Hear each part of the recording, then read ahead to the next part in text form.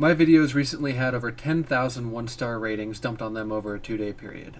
Please, take 1 second to rate this video and dilute the effect of these bot attacks.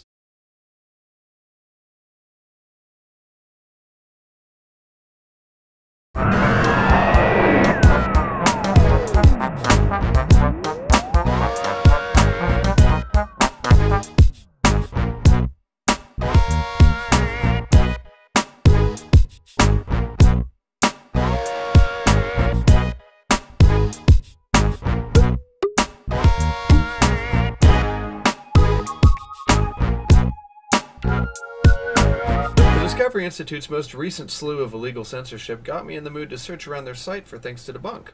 No, the fact of the matter is that you're not published because your claims are able to be refuted by anybody with a basic knowledge of biology. You're not published because every single ounce of empirical data flatly contradicts you, and this is why you resort to pushing your agenda through legislative and mass media venues instead of in the scientific ring, where people actually know what they're talking about and are able to refute your idiotic claims just as easily as you file false GM.